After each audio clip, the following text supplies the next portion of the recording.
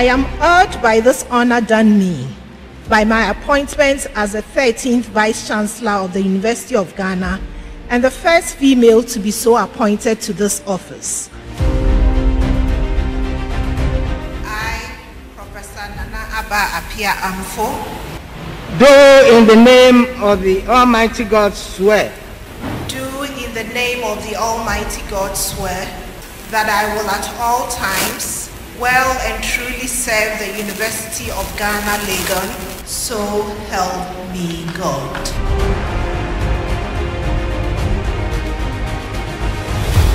The University of Ghana is a story of boundless possibility, the possibility of audacious dreams morphing into unfolding reality. From the founding of the university in 1948, the university has had a succession of principals and vice-chancellors of varying degrees of distinction, but who have all been male. That tradition has now, fortunately, been broken. The University of Ghana, Legon, has, as of now, a new vice-chancellor who is female. Whether on October 11, 1948, when it officially opened to the public, or 73 years and 15 days later, the story emerges. University of Ghana always emerges. Here we have our Vice-Chancellor today having more of students' engagements. We also see improvements in our lecture halls, our lecture rooms, where there are modernized technological appliances that we as students can benefit from during lectures. My vision is to create an environment that allows for research, teaching and learning, administrative processes and extension activities anchored in humanism and driven by technology. And my responsibility is to create that ambience for these various talents to flourish. Proud to her coming to office. Our academic environment was plagued with much fear and panic. But within 2 years of her administration, she's been able to douse the tension, and she's giving us the peace of mind we need to go about our academic work. People now speak their mind freely under the aegis of academic freedom. She's working hard to empower other young faculty members. I think it's all commendable feats that we cannot gloss over.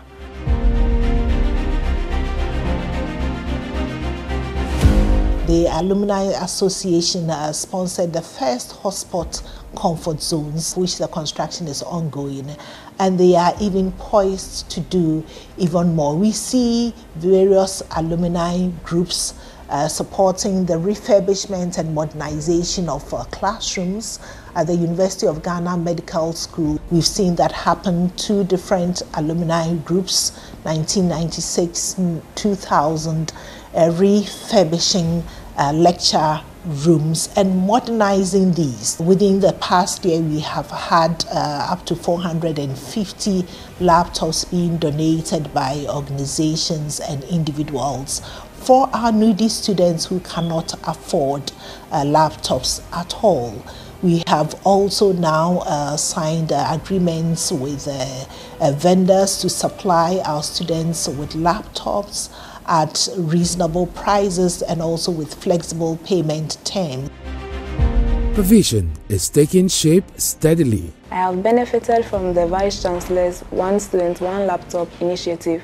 I'm glad to say that her initiative has helped me a lot, especially with my academics. Learning with my cell phone was kind of tedious for me. Reading slides, performing online assessment, IAs and other stuff were very difficult for me. Thanks to the VC's initiative and other stakeholders who helped to make this possible. I'm glad to say today that my academic has improved a lot.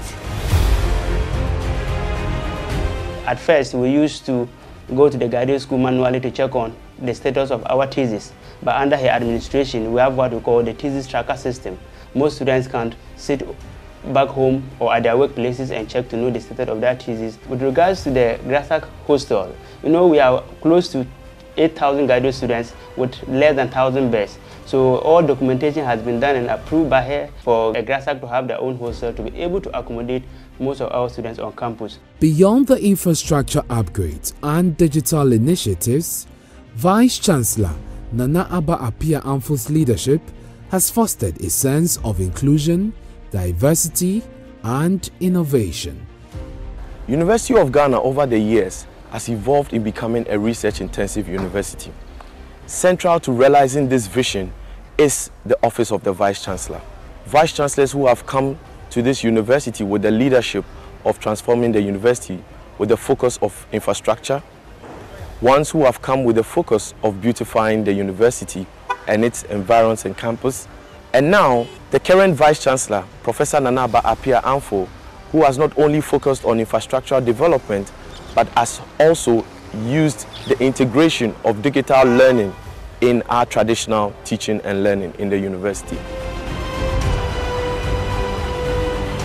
Well, the University of Ghana is 75 years old this year, and being the leading tertiary institution in the country, it is important that we celebrate this feat. Over the past 75 years, the University of Ghana has no doubt contributed significantly to the development of quality human resource in the country, contributed to research and knowledge creation in this country. And so it was really a good time that we celebrate, but also as we celebrate, we reflect on the next 75 years. How can we continue to be relevant to the development of this country? We will continue to do the things that we have done so well in the past. Being such a comprehensive university, we have expertise across all fields, and it is important that we harness these to support the development of this nation. I thank all of those who have supported my administration in the past 2 years, my senior management team, the Business and Executive Committee, the Academic Board, staff, faculty, and students of this university. And then I have a list of organizations and individuals that have supported the university, particularly the Vice-Chancellor's program to enhance the University of Ghana students' experience. I am truly grateful for all of the support out there. The work has just begun, and so I will continue to crave your support so that together we build a formidable university.